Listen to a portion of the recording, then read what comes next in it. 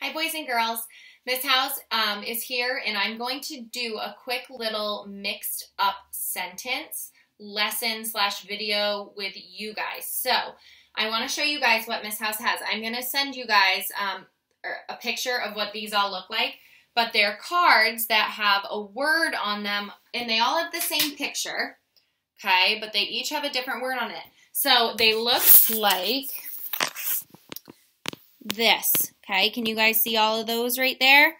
So that's what they look like, and it's going to be your job to try to unscramble them and put them in a sentence. So right now, it's just a bunch of words, right? It's just a bunch of different words. So it's going to be our job to put them together to make them into a sentence. Okay, so I'm going to do this one with you guys today, and then maybe you could try to create your own mixed up sentence at home with your family. And this is just good practice because Miss House has a few of these that I'll throw in, and that I'm going to want you guys to practice at home, okay? So the first thing I look for, I'm going to see if I can get this set up where you can see what Miss House is doing for work. Okay, so I'm going to move these so you can see them, okay? So I'm going to put them right here. I know it's kind of hard to see them, but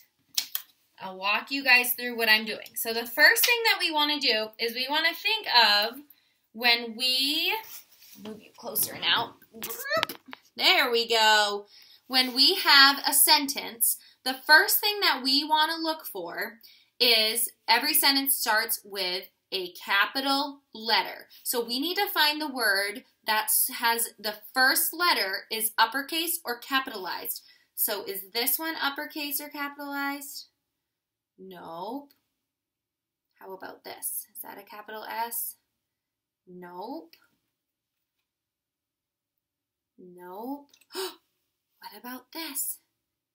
Is that a capital T? Does this word start with that? What is this word, boys and girls? Say it at home. It's a sight word. We all know it. It's the word the, okay? So this is our first word in our sentence. So I'm going to put it, maybe I'll slide these back, and I'm going to put it down here, and this is where we're going to start to make our sentence. So it's the blank. We need to think of which one comes next.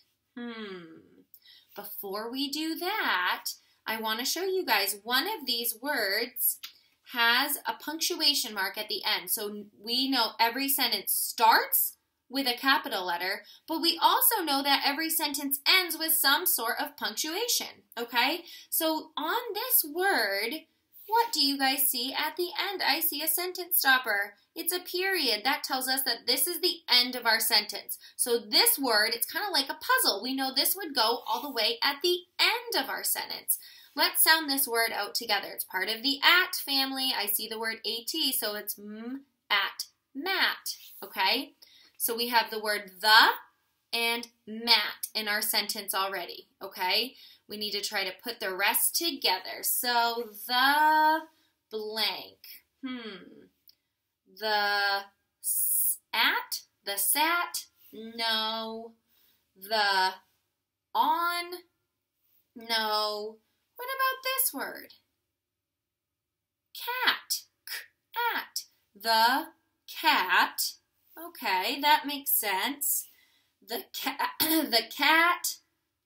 on, the cat, the cat sat. Do you guys think that one makes the most sense? The cat sat on the mat.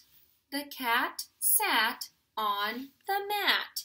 So we took all of these, they were just words, we put them together to make a sentence. So this is called mixed up sentences. We do these a lot. If you had Miss House for reading and all this year, we've done these a lot, okay? So this is just one of the ones that we will do together today. If you would like to make some mixed up sentences at home, I would love to see the work that you guys are doing, okay? So in the future, I'm not going to go through this step by step with you guys. I'll probably just send a picture of the mixed up sentences, and it's going to be your job to try to figure it out on your own with your family, okay? So the cat sat on the mat was this one. Usually the picture tells us a clue. Is that a picture of the cat sitting on the mat? Yeah, it is, okay? So next time I'll just send a picture of all the words, and it's going to be up to you to unscramble it, okay? So I hope you guys have fun. I hope you guys learned a little bit of something. So don't forget, when we do mixed up sentences, there's some tricks that you can do. You can always look for the beginning. The first word is going to have its beginning letter. It's going to be capitalized or uppercase. And the last word is always going to have some sort of punctuation, like a period at the end. If it's a sentence that asks a question, maybe it's a question mark. If it's someone really excited, or if someone is yelling, maybe there's an exclamation mark, okay? So I hope you have fun. This is a little bonus lesson with Miss House today, and I will see you guys back here tomorrow, okay? Bye, everyone.